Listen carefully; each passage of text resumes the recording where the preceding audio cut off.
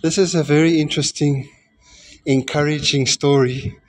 I was in the lift this morning and there was precious Indians, precious coloreds, precious whites, precious Africans in the Rainbow Nation on Mandela Month, July 2024, South Africa, Johannesburg, Gauteng.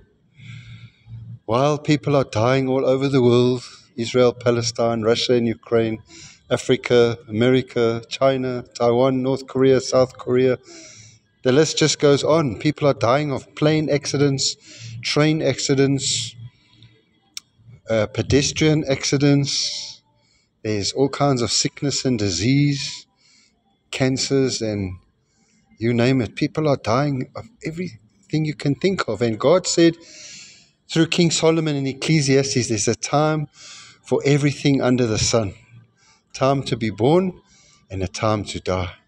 But the encouragement of this teaching is that there's a time to die to self before we die on this earth. And that is to repent and get born again. To close my eyes and bow my head and pray and say, Jesus, I'm a sinner. I can't save myself. Please, I've been searching my whole life, asking questions in the back of my mind, but today I've received the answer to my questions. I believe that you died for me on the cross. According to Isaiah 53, 2-12, you were led like a lamb to slaughter to pay for my sins, so that I could believe with my heart, confess with my mouth that you did it for me, and you rose from the dead on the third day, and you've gone to prepare a place for me in heaven. And I believe that with all my heart. If you pray that prayer, and you were standing in the lift this morning with all those rainbow nations, colored, Indian, white, black, different types of people, and I said these words, some of us love Jesus today. Some will only choose to love Jesus tomorrow. And there are others in this lift. And as I said that, this husband and wife, the old Jewish family, bless their darling hearts, they said, we'll never believe in Jesus. And I said, oh, please, I pray that he will reveal himself to you in your dreams. Please don't believe all the false Jesus out there. There is a real one, and he's going to reveal himself to you. They were very sad.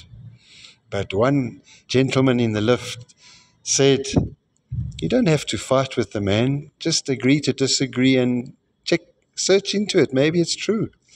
The other African lady in the lift said, oh, you made my day. I heard such beautiful news today. And the other person said, thank you for sharing the gospel with us. So I just pray that in the pension line this morning, looking for some money for my precious mama, I realized the lady that was in front of me, she took my number. She wants me to send her Bible teaching about the Messiah. Because she said, how can the Jesus be the Messiah if he came 2,000 years ago and there's no peace in the world?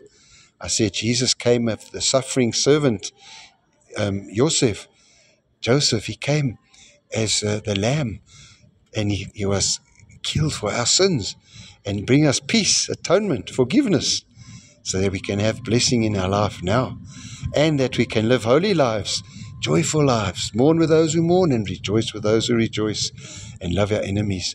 And one day the same Jesus is coming back again, but this time with judgment. What did we do with that peace? She was confused. I said, don't be confused.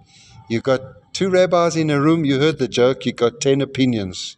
It's time to stop listening to the priests, the rabbis, the presidents, our parents, our friends. Go straight to the Word of God, the Tanakh.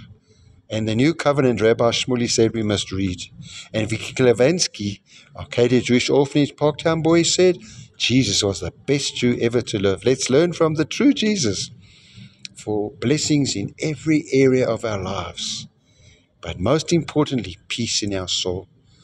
And I said, that's what we have to read in the Bible, Daniel chapter 9, Isaiah 53. Read it for yourself and pray and ask God to show you the truth. And she said, okay, well, let's try. Thank you, Father. I just lift up everybody that was in that lift, in the line, in the pension line, and everywhere else that people have been seeing this T-shirt. Thank you that your seed has been sown in the soil of their hearts. I pray that you send laborers across their path to water those seeds, and that you bring them to peace in the Prince of Peace, Jesus Christ. I pray this in the wonderful name of Jesus. Amen and amen.